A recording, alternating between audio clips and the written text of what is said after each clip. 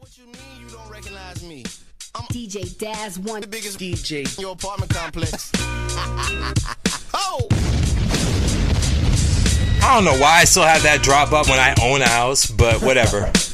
Well, I'm a co-owner, but still, I don't rent anymore, so figure it out for yourselves. Anyway, that joint you just heard previously was my man Reject alongside the great and always living Mr. Edo G. Joint was called Don't Want to Hear. The beat was kind of... Teddy Bloxman. I met him once. Teddy Bloxman's a beast. If anybody doesn't know him, he's doing his thing right now with Mac Miller. He's doing his thing with Apathy and all them right now.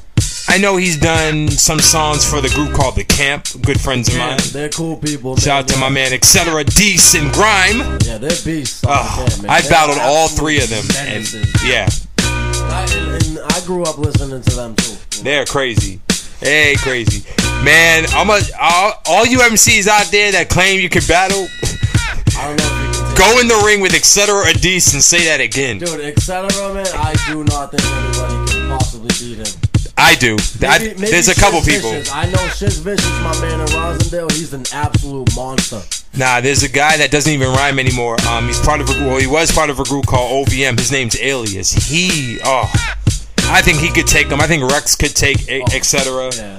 I know Acrobatic could probably take etc. But other than that, take everybody out here. But other than that, I don't think there's that too many people that can go line for line with etc. or Deece or Grime. Like I said, I battled all three of them at respective times, and they've served me hard. But they're very good friends. We've done shows together when I was rhyming, so those are good people. Yeah. If you're out there listening, I want y'all in here. We gotta definitely get the camp up in here, because what a freestyle session that'll be. Whoa. All right, let's get back to the hour at hand as you hear the beat in the background by my man DJ Premier. Rest in peace to the late great Guru on man. The legend Guru. Where were you when you heard about the news about Guru, and how did someone that impactful, develop you? I heard that when I think I might have been in like Virginia or like New York or something like that. And I remember someone told me. I remember XL of the Creators, who's my uncle. He actually called me. He was like, "Yeah, you heard about the news?" I was like, "What news?" He was like, "Yeah, Guru passed, dog." I was like, "What?" Because I always wanted to work with Guru, man, since I was a kid. You know what I'm saying? Like that was one of my biggest dreams. Yeah. So. Unfortunately, Guru. DJ Premier's still doing his thing strong though. Yeah, he's doing his thing. He got some new stuff with Ed and stuff on that new job. Oh man, I can't wait. He's got new stuff with every man. Listen. But again, just reflecting on it, like someone as dope as Guru was and influential as Guru was with the many records and the many. Over the many years, I think every album that Gangstar came out with a classic record. I don't think they had one garbage album ever, in my opinion. Even No More Mr. Nice Guy, which really didn't get a lot of shine, that still was a dope record. But someone as powerful as him, how did it impact you and, the upcoming MCs of today to see someone out of this city who made it? Basically. Yeah, basically it was like, it came to a reality, like one day you can be here, next day you can't, Yeah. I didn't expect him to ever pass, Not that early. That was random, I was like, what? I was like, are you kidding me? Like, it's not like, it's like kind of one of those struck things. Like, I remember when I was a little kid when Biggie passed, it was just like, click. Like right away, it was just like, oh, he's done, It's crazy. Losing too many. At least his voice will live on, and he's got plenty of records that will be out there forever, Man, we could be here for hours doing Gangstar records. We could for real. Truthfully be here. Alright, so like I said, we got my man Reject here. The joint you just heard was called Don't Want to Hear It. It featured the legendary Edo G, and off air he was just telling me, yo, I got more stuff for you. I got stuff with Term, I got stuff with Shook, I got stuff with Static. Oh yeah. Man. It's coming, baby. Let's talk about this record, man. Does the album have a title? Yeah, the album already got a title. It's gonna be called Far From Industry, man. Okay, I like the title. I like where you're going with that. It all means basically, I've been an independent artist since I was 14, so I've been running with my own squad. We've been doing independent shows. We've been selling out independent shows for years now. We've been, selling our own merch, pressing up our own CDs, Basically, I'm looking at it as like, the industry never reached out to me. I had to come and grab it. I had to come and tackle it, grab it by the neck, dog, and be like, you know who the boss is in. You know what I'm saying? That's what I had to do. Coming up white and rapping and stuff like that. It's like you said earlier, it's not as easy. It's not acceptance. No, it is not. It's definitely not. To anyone listening that's an up-and-coming artist in any type of genre, or, you know, whatever the case may be, what words of advice would you give to all the up-and-comers that want to seek a career in this cutthroat industry? What would you say to them? I mean, I would start off, you know, with getting your stuff together. You know, I mean, you gotta buy your beats. You gotta grab bangers. I mean, spend the money, man. You know, get your collabs up. Get your credibility. Do as many shows as you can. I mean, I'm only 20 right now. I just turned 20, so I mean, you know, you can take it from me. I mean, I grinded since I was 14. I was barely in school. My mom would be calling me. I'd be in another state. She'd be like, "Yo, where are you? Where are you?" I'd be like, "I'm in Connecticut doing a show. Bye." You know what I'm saying? That's how it was. You know. So you gotta grind hard if you really want to be a hip hop MC nowadays. You gotta grind hard, especially if you're white. You know what I'm saying? You really gotta grind hard. You gotta show them, you know, the lyrical knowledge and that you're a beast. You know, that you'll take on, you know, whatever. You know, whatever comes in your way. He said, especially if you're white. I'm actually I'm gonna get deeper with that, because I don't think really skin color or ethnic background nowadays has a lot to do with it. It's more or less now, if you rhyme like Waka, you're gonna get in easier than if you came on a lane trying to be Lupe.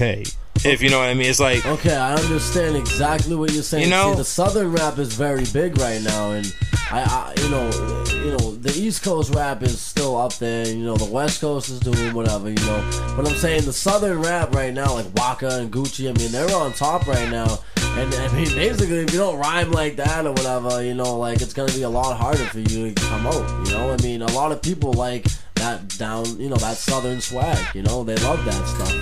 They love it, man. I'm more of a hip hop, East Coast, you know, lyrical, like, you know, knowledge kind of MC.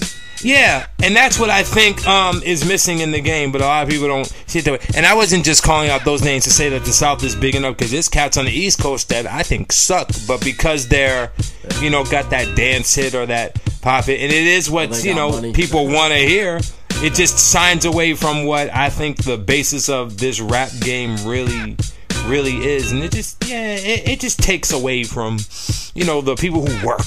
Well, honestly, I don't even call this hip hop no more. Honestly, I will tell you the truth, man. This is how I feel. It's a minstrel show. Else. But I mean, I think it's not even hip hop no more, honestly, and that's not me dissing or anything. That's just, it's not hip hop, man. Wow, he's keeping it well. You know, I can't argue. Never hear hip hop unless it's 12 o'clock on 94.5. Wow, it's the only time I listen to it. Wow, you understand? He said he never hears hip hop unless it's at 12. All I hear is Nicki Minaj. I mean, you know, Charlotte, she's doing her thing, and you know, Lil Wayne and all them. I mean, I respect the hustle, but I mean, to me, that's not hip hop anymore. Hip hop is Gangstar. Hip hop is NOG. Hip hop is Slane. And hip hop is Jason, XL, the creators. You know, Biggie Smalls. You know, Eazy-E. That's the real hip hop. Wow, he's saying it bluntly, ladies and gentlemen. That's what hip hop is, and he's gonna hold it down. That's what's up. So, if you're just now tuning in, and hopefully you are just tuning, well, not just now, but if you are tuning in, and you know, hopefully you're enjoying what you're hearing. This man's speaking some stuff, and they're eating pizza. Like, I'm eating pizza right now. Pizza down the street. Smells good up in here. I was like, wait a minute, and I know the Domino's smell because I'm always there. And I was just like, wait a second. He smelled that. What y'all grubbing on? He came in with the box. He was like, oh, I'm hungry. Yeah, well, I always eat. Like, you know, for all those that know the thin people out there, we love to eat. Like, yeah, we love to eat, and yeah, we love to eat. So, what we're gonna do right now is I am going to try to find the second joint that I have from this man, because Edition did send me a second one.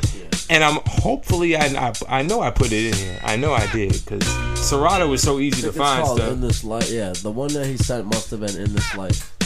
Those are the singles. Those are the ones dropping May 10th on iTunes. You can grab the singles, both of those. So in the meantime, while I'm searching for it, because I'm gonna keep it real on radio. I don't sugarcoat nothing. If I say I'm looking for somebody's song, I'm actually looking for someone's song.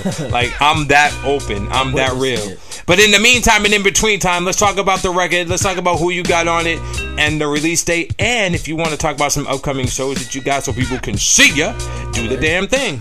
All right, man. Well, you know, I go by Reject, obviously. You know, Far From Industry will be dropping the fourth quarter of 2011. Right now, I'm working, you know, a lot. I mean, I just dropped the mixtape that I did at Leeds. You can get that on DIVEFM. It's live from the greenhouse. That was from, I did it with my group, Crook Firm out of Brockton.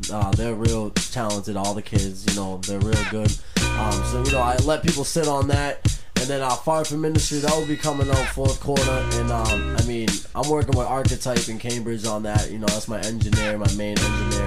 And you know, it's coming out pretty lovely. You know, I mean, of course, you know, you already know I got Edo G on there. You know, me and Big Shug are gonna be getting up. Me and Terminology. You know, Static Selector. You know, we recently just talked. I'm gonna be actually getting a couple bangers from him.